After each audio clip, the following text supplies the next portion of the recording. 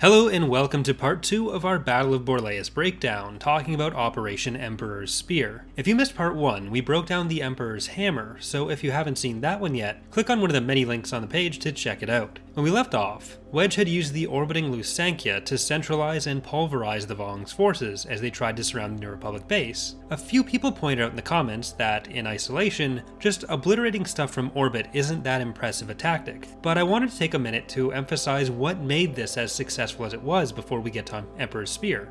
For the tactic to succeed, Wedge didn't just have to start firing. The whole operation, and the Battle of Borleias generally, relied on the New Republic's strong understanding of the Vong's culture and military tactics, goading them into attacking with misdirection and the idea that their tech was being used for heretical purposes. Then finally they were able to hit them with what were essentially Imperial tactics, something that the Vong had not been especially familiar with. So it goes beyond just being about big ship go boom. All of this is particularly well demonstrated by this quote from when Wedge was explaining the real goals of their faked Project Starlancer superweapon. Quote, "The purpose of the Starlancer project is to dictate exactly when the Yuuzhan Vong in this system begin their all-out push against us. They know that the weapon threatens them. They have the example of Anakin Solo's lambent-based lightsaber to compare it to and be offended by. They know that we've appropriated their technology, and this galls them." So again, it goes beyond just being able to shoot their enemies. It turned into a thing where Wedge was able to control their actions in a lot of ways, and that's the truly impressive part of what he's doing. Continuing on, when we last left off, the forces under Wedge's command had been essentially left for dead at Borleias, a world vital for its access to the core, with the technically illegitimate government of self-proclaimed Chief of State, Poe, hoping to sacrifice Wedge's forces to buy himself and the New Republic some time elsewhere. Wedge turned the first part of the battle around in a crushing defeat for the Vong, but despite this failed invasion of the planet, there were still a considerable fleet of Vong warships in orbit, commanded by the former War Master Sulkang Law. Law commanded the battle from the Domain Hull warship,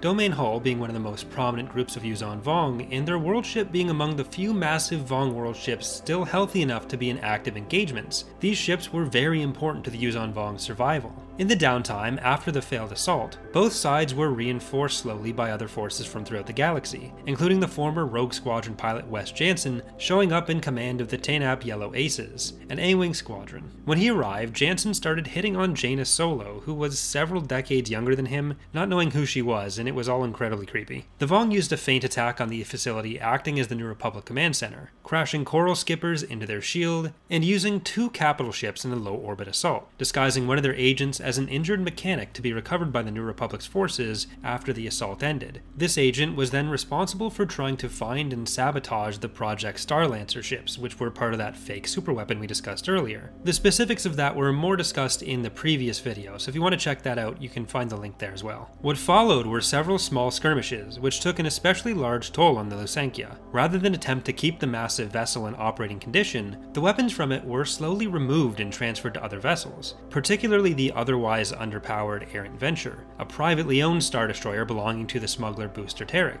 In secret, the interior of the frontal wedge of the Lusankya was reinforced with as much armor as they could muster, and then filled with high-grade explosives. With this preparation underway, Wedge began the final plans to retreat from the system. To the Yuuzhan Vong, it looked like a typical evacuation, and they began to hunt down the escaping ships. 2 of their Madalocks, which are some of their better capital ships, went after the recently upgraded Errant Venture and were promptly destroyed by the unexpected firepower they found in return. Lusankya jumped to hyperspace in the direction of the world ship and was pulled out directly in front of the Domain Hull world ship, along with its protective screen of starfighters. It slowly began making its way towards the world ship, and most of the Vong thought this just meant that they'd be able to destroy their enemy more easily, taking the lack of return fire as a sign that they were on the verge of victory. Sulkang Law was not aware of their entire plan, but he was able to catch on to the fact that the Lusankya intended to ram the world ship. Additionally, the Vong had been baited into staying too long with the promise of capturing Jaina Solo and the enemy superweapon, both of which held incredible importance to their war effort, they believed. They attempted to leave at the last moment, but a combination of the New Republic's own interdictors and tricking the Dovin basils of the Yuuzhan Vong to activate their own gravitic manipulation in the vicinity of the world ship locked them in place. The Lusankya's escort was able to protect its engines from the attacking Coral Skippers until the massive warship collided with the world ship. In the collision, along with the massive amounts of explosions within the Lusankya, tore both ships apart.